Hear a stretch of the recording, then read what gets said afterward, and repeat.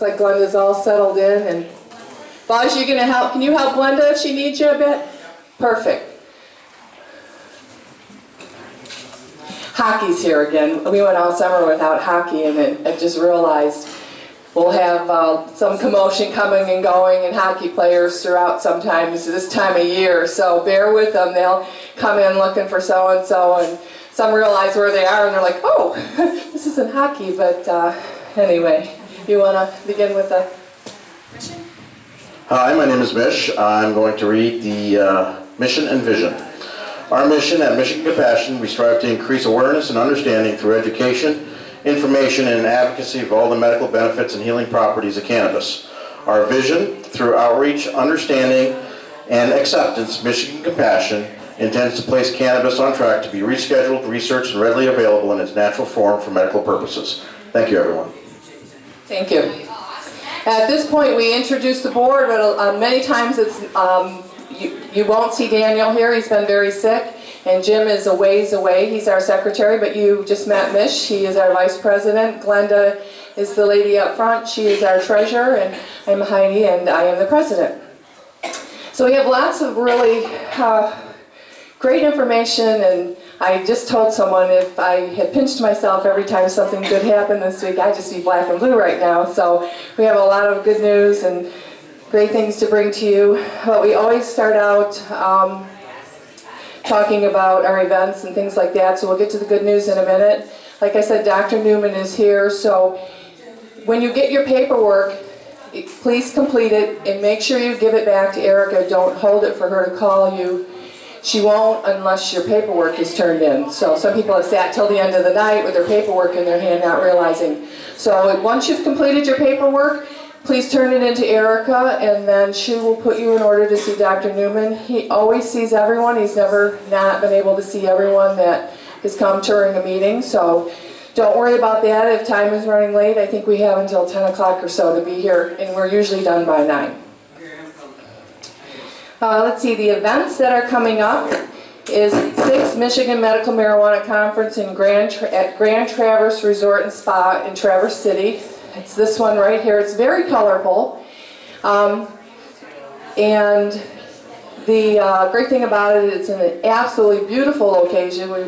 We vacationed in Traverse City this summer and went by the spa and was admiring how beautiful it was. And I would say it was one of the nicest spots in Traverse City. And then we saw this card at one of the locations we went into, and we're like, wow, they're letting them have it there. Because, you know, normally that doesn't happen.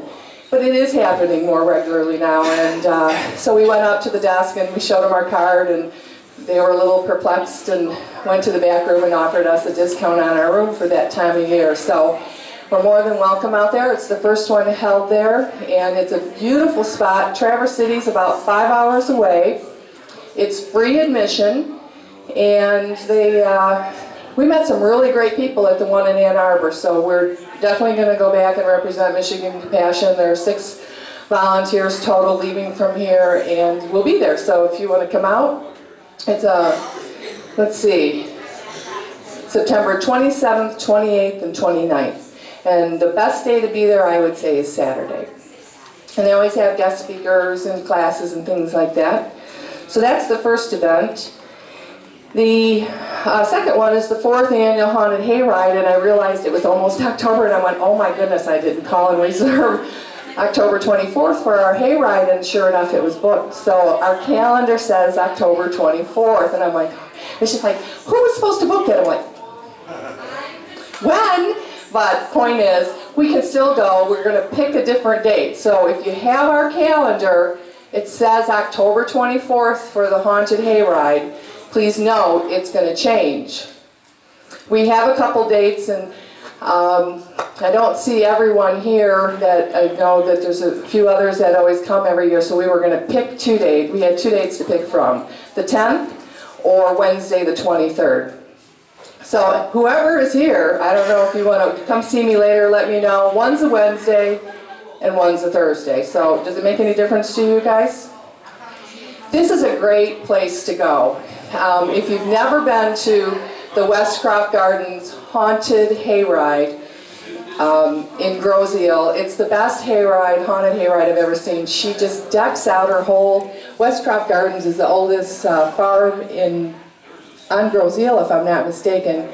And this lady, Denise, takes her whole area and just decks it out with all kinds of lights, and she puts you on her tractor and... It's scary. It is something scary. I mean, there's lights and stuff, you know, no one jumps out at us. We hired people that, we didn't hire them, we gave some of a booth to, our first year, we gave them a booth to vend, and they were supposed to haunt us, but they never came out to haunt us, and we kept waiting. So we said, well, every year it's the lights and sounds are enough. So please try to come out. We're going to decide before we leave here. I'm going for the 10th of October, but that only leaves us 3 weeks. That's a Thursday night, and that way it won't be too cold, because sometimes it's cold. So what it is, it's an evening event. I don't even have the flyer yet. I apologize. But it's from 6 to 9, and we cook brats and sausage and hot dogs and beans and au gratins. And the food is great. We have apple dumplings and cider, and she takes us on a trip on the hayride. So that is, I'm shooting for the 10th. If that works, keep that date in your mind, October 10th. That's Thursday from 6 to 9. And all that information will be on the website too, if you want to check, at My Compassion. And then the next one is new, and Curtis has brought this to me. Hi, Curtis. Good, how are you? So Curtis called me a while back, and he said, I have a great location for us to do a medical marijuana expo downriver. There hasn't really been one. They're in Detroit and Ann Arbor, and would you be interested? And I said, sure. So we met at the location, and it's very nice. They actually are booked quite often for different kinds of tool shows and reptile shows and things like that. It's at the Taylor Trade Center on E-Course and Part E. So we have put it together, and Mish was so nice. It only printed out quite small. So it's down. We have the date, right, Curtis? And it is November 15th, 16th, and 17th. So mark the date. I know it's a ways from now, but with a blink it'll be here. It's free admission to get in all weekend. We're going to wait and have Sunday filled with the speakers so you can hear them, because a lot of times they'll put the speakers on and it's just too busy. So we figured we'd leave Sunday for speaker day and educating, and so make sure you come out. The flyer says that presented by Michigan Compassion and United Marijuana Smokers of Michigan, and there will be free entry, raffles, and prizes. It's a trade show. A doctor will be available, and there will be lots of local and national vendors, new devices and technology, and there will be actually a used hydroponic equipment table that we are calling upon all of our members. If you have any old equipment for growing tomatoes and you would like to donate them or put them at our table, you would give us a certain percent of the sale. So we're trying to get rid of, so many people come to me, I have all this old equipment and this and that, and I'm like, well, start a shop up or something. That's a good idea, by the way, just no time. So here we thought we'd take advantage of the trade show, and everyone and the members just bring their things and help those that are just getting started. Because I'm sure you know in growing your tomatoes that you change your mind about the process many different times. So there's always this left or that left or things that we don't need. So when people are starting out as new patients, they don't always have those funds. So used equipment is just as good as new sometimes, unless you're talking about lights and electronics. So please mark the date on that. We're going to go into now and talk about the Michigan Medical Marijuana Act basic information for patients and caregivers. We do this at every meeting. I know some of you have heard it probably 200 times, but thank you for listening again. But for those of you who do not know or have not heard this, the basics for a patient is you must have a qualifying condition. We actually have new brochures.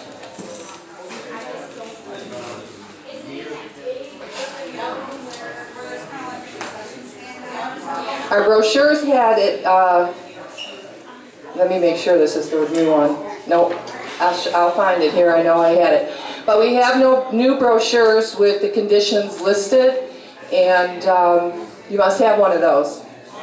Doctor recommendation is needed. If your own physician, and I recommend you go to your own physician first if you're comfortable.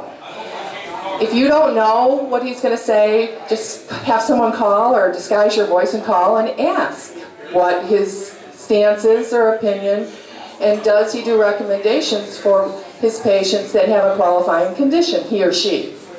So you should find that out, because then you can go and you can have that doctor-patient relationship if they're willing to sign the recommendation. Hi, Steve. In the beginning, no doctors wanted to sign them. There were very, very few doctors that would sign them, that regular physicians. And that's changing now. So they're starting to open up and realize that this is helping and working. So that's my suggestion. If you don't want your doctor to know, you don't want to ask him first, call and find out. If he does, go right to your doctor. Have your information. He's treated you. He knows what I'm sure your conditions are. But if you don't have a doctor that you can go to, you would see a doctor like Dr. Newman. Dr. Newman's a great doctor. About 3 years ago, when most of our members who would come here were driving an hour and a half or 2 or longer to see a doctor that would sign their recommendation, Mish found Dr. Newman and asked him if he would come here, and he did. From that time on, he's been coming here every 2 weeks, so he comes from Temperance. He also has an office in Temperance. If you want to see him there, you can go see him there. So you can do your follow-up with him and visit him at his office. So I went off a little bit there, sorry. You need a doctor recommendation. You must obtain approval from the state. So once you have your doctor recommendation, everything is completed. Make sure you read the instructions. Make sure you make a copy of the back of your driver's license, even if your address hasn't changed, because it asks for it. That's something I think that's new. So watch and read for everything it asks for, fill it out completely, and don't wait to assign a caregiver if you don't have one, because it'll just hold up your card. For $10 after you've sent in your paperwork, you can assign a caregiver, and that won't take too long. So if you don't have one currently, assign yourself as your own caregiver and send in your paperwork. Going back to a doctor. Never go to a doctor who does recommendations if they're not going to give you your paperwork right there. They should hand it to you right there, no reason to hold it. So just remember that. Ask them before you go in, do you get your paperwork? And if they say no, you know, you got to wait a few days and then come back and get it. There's no reason why you shouldn't get it right away. And then make sure you understand your rights in the Act. It changes a lot. Not every day, but probably every quarter of the year, probably every quarter, we have something new that directly affects us. So we came out with, someone we know came out and compiled all of the information that changes and has changed up until the last Carruthers ruling. So it was all put into a piece of paper, and he was educating people and was looking for a sponsor. We saw his book and said, we would love to run with this. He said, I would love you to. So it's the Michigan Guide to the Michigan Medical Marijuana Act, and it has everything in here. So I could stand up here and talk to you and tell you, and we've gone over every case in here, every ruling, everything, but you could forget what we say. You might not have heard it. You might have been in with the doctor. So I recommend this to everyone. We're really encouraging the shops, the stores, everyone, not everyone, the businesses out there to buy these at really reduced cost and give them out to everyone. We can't give them away because they cost us, but we're promoting the businesses to invest this little bit of money and buy them by the thousands so we can get them in the hands of 150,000 patients. That's our goal. The money from it, we just print another. The money from that, we just print another. So they are for sale. They're $7. I'm not trying to sell them to you. I told someone, don't buy it. You might want to win it in a raffle at the end of the night first. But it's really important to have, and it has the information to keep updated as a patient. So that's it for the basics for patients. For a caregiver, you must be assigned by a patient. You cannot be a caregiver without a patient. A lot of people can confuse and say, well, I'm a patient, I'm a caregiver, but I'm a caregiver for myself. Well, that's true. But you're not, you're a patient who has assigned themselves to grow their own plants. So you're not considered a caregiver, but in a way you are. I don't mean to confuse you more. When you become a caregiver is when someone assigns you to grow their plants and take care of their cannabis needs and medicine for them. So, you must be assigned by a patient. You cannot have any felonies in the past 10 years, and you can never have had an assaultive felony. That changed. It wasn't like that when the act started, or it was enacted. So know that, but it doesn't mean, and this is where I'm talking about the people being confused that they're a caregiver rather than a patient growing their own plants, because when some patients who were growing their own plants heard that, they thought they could no longer grow their own plants. That's not true. The assaultive felony does not apply to patients. The felonies do not apply to patients. So as a patient, if you have a felony, you can still grow your 12 cannabis plants. That's allowed by law. You cannot do it for anyone else if you've had an assaultive felony or a felony in the past 10 years. You must obtain approval from the state and understand your rights in the act. It's just as important, if not, especially if you're growing more than 12 and you have weights, to really understand what you're allowed to do. That's different now than 2008. So any questions on that?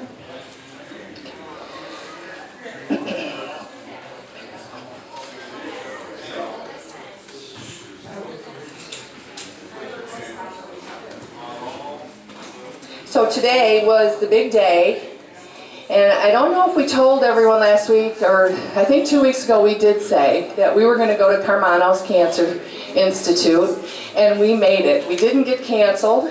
I wasn't really worried. I said, I'm not even going to worry about that anymore. So I'll back up to the process. When we visually saw Alyssa Irwin go from being told she had a year to live with brain cancer to seeing her at a benefit 2.5 years later saying U of M has diagnosed her cancer-free, and all she took was cannabis extract oil, we knew what we had to do. I knew that I had to tell everyone about that. It wasn't a story I heard. It was something I saw from my own eyes. A charter member of our grandchild, so it was close.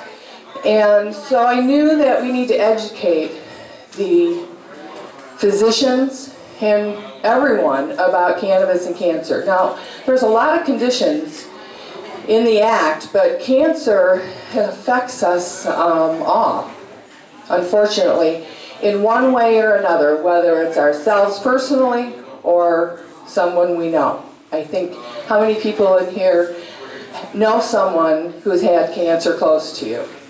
See, almost many people raise their hands, just too many. So one of our goals was to get into the cancer institutes, and that was going to be pretty hard. I mean, some people have tried before us. They don't really want to hear anything to do with it. But 2 years ago, we applied for our 501c3 to be federally recognized, and we knew, I knew, Mish, I don't know if he knew at the time, that that would be the key to unlock those doors to society that wouldn't let us in. And it did. When we had our 501c3, another special person who I met at Alyssa's benefit when she met her for the first time and realized what she had gone through, and her dad had cancer at that time, and she was like, well, if this helped her, will this help my dad? I was too late. My dad died in 2006 from cancer before he could even use cannabis. So this was close to her, and she went into Carmano's where her dad is being seen and asked, would you mind talking to this organization?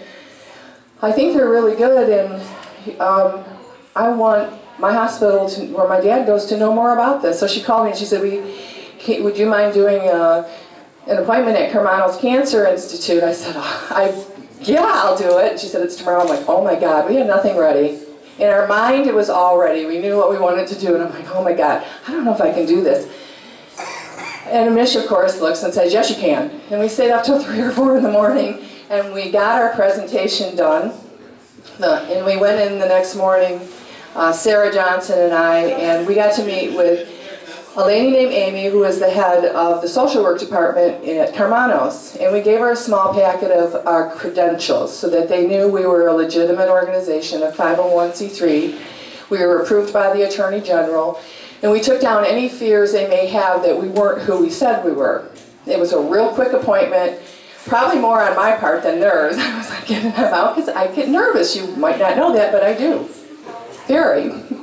So I followed up on that appointment and asked if there was anything else we could do and bring them information. And she said, you know, I'm glad you followed up because we have a lot of questions about this and I would like to have you back at a staff meeting. I'm on the phone thinking, oh my God, for 12 and at 9 on Thursday, May something. So I set the date. Well, she canceled. And she rescheduled for the next month and she canceled. And I'm like, oh. Well, we told everyone, you know, we're like, oh, we're going to go to Carmanos on May, and then they canceled. And so she canceled twice, and I was like, okay. So is she getting slack? Did someone here in the upper echelons of Carmanos and nixnayed that, or what? So I let it go for a month or so longer, but I kept letting it go because of my nervousness. And so I held myself accountable to someone, and I made it happen, and I called Carmanos back and asked Amy if we could come in and do our presentation. And she said, exactly this. I am so glad you called me. You are on the top of our list to call. We've been going through all of the transition with the insurance and Obamacare, which I knew that. And we'd love to have you in. We have lots of questions. So she set the date, and we were there this morning for 30 minutes. Yes, that's huge. That is real huge. So this is what our experience was. We didn't know what we were going to walk into, but we thought we had prepared ourselves for a full presentation in front of the social work crew. It was very informal. We were taken to the basement, and they have an office, and they said, come on in, have something to eat. All the social workers were there, and we did a circle, actually, and it was very comfortable, although I still shook and I still was very nervous in presenting, but it went very well in this manner. We only had one naysayer, but this is what, well, let me back up. So this is what they got. We did a full presentation to Carmanos, very professional, and they flipped through as we went through, and we talked about Michigan Compassion and what we do, doctors, and we got about to this point here. And they were very interested, nodding their heads, agreeing in some manners. We got to one section where the naysayer wasn't too convinced, but that was the only one. The rest were very excited. We were there. They shook their heads. They were absorbing the information. And the important thing that we wanted to leave them with was that there is an organization that you can look to for information. You don't have to tell your patients, we don't know, or block them out on the information. And there's a place for patients to learn more, and we want to be able to open the lines up between patients and their doctors in understanding cannabis as a palliative care. So they were very excited, I believe, to have us there. Hospice was waiting right behind us, and we had 30 minutes. So we are so grateful to Carmanos Cancer Institute for opening their minds and doors to us and allowing us to share with them about cannabis. And we did, and they held some products. They weren't THC-based products, but we showed them some product lines, things that are new in technology. And one thing we learned, this was new. This was the first time that I think anyone has been into a cancer institute center, doctor's office, to sit down and present for 30 minutes. And we took away information that we know what we have to do next. They want the clinical. They want to know the clinical. So we said, we go home, we sharpen up, we give them more clinical the next time we go. So we learned a lot, and so did they. So that was our day with Carmanos. So they kept brochures. And so we didn't leave it there. On the way out, we're going, so our goal here is we would love to get our brochures. And this is what they saw. Actually, I'll share with you. They received an introduction letter, and our brochures and information, and our completed, updated, new cancer brochure, in which we asked, can we please leave you a big stack, and they took a big stack, and we would like to give them more, and that is our goal, is to get, yes, to get these into everywhere. And then we told them we're chemotherapists, cancer patients, that they can at least pick up and learn the information. So please take one with you and look what we've created inside, and I hope that others can learn more from that. So great package. They had their presentation. We talked about future technologies, and I'm going to jump right into that because one of the future technologies is what we saw in California. And that's one of the brochures, and this was not an endorsement, but what's happening with cannabis. And so this is what I'm going to share with you. Another great adventure that we had this week. Sorry, I have to take one drink.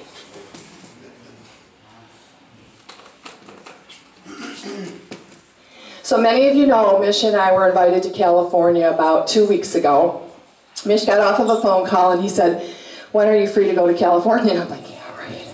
Sure, let me just look at my schedule." And he told me, I'm like, "Well, we don't have money to go to California." And he's like, "Don't worry, they're taking care of it. They would like to meet us." And I'm like, "Okay," so I gave him the schedule, and next thing I knew, boom, there was the itinerary of my tickets paid. And I'm like, "Oh my God, we're really going to California." I didn't think I was, but we did.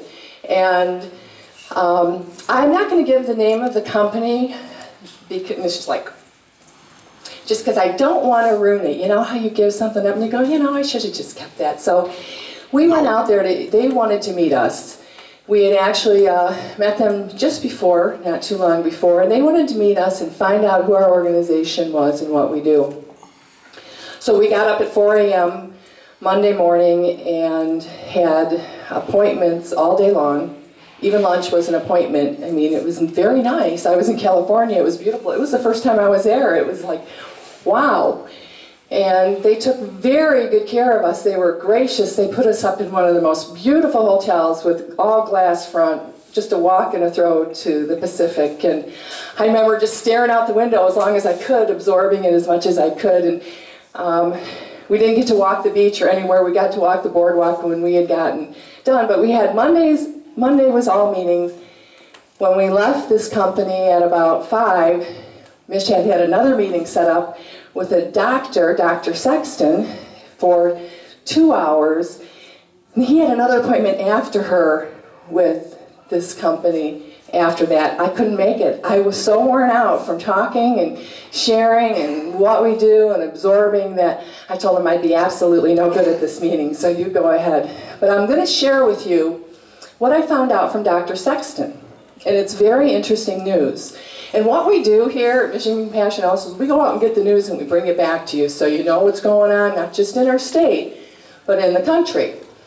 So Dr. Sexton is, she had a bit of a tie-dye shirt, very professional. She surfs on the Pacific right where we were, so she's used to the area. And she told us she is working with Washington to develop their laws. The state of Washington. The state of Washington for full recreation. And it was very interesting to hear the conversation. And so she's a botanical doctor. What she's done in her past is extracts from plants and medicinal, not cannabis. Not until a while back, and then she did say that she did testing on cannabis. I couldn't tell you what state, but she shared her story with us. And she was talking about Washington and the liquor, I think it's the Liquor Commission that's heavily involved there. And she said, yep, there's going to be 10 milligrams per serving. There will be 10 in each pack and no more than that. I said, who determines that? She said, me. I said, you? She said, I'm single. Yes, me. I said, just you? And she said, sort of. I'm like, wow. So one person is responsible for deciding all of this for Washington and possibly the country? I found that to be very interesting. But how many people have the profession who have done extracts from botanicals to testing cannabis and being a doctor and advising? That's what she's doing. So this is where Washington is. Washington is in a full state of legislation with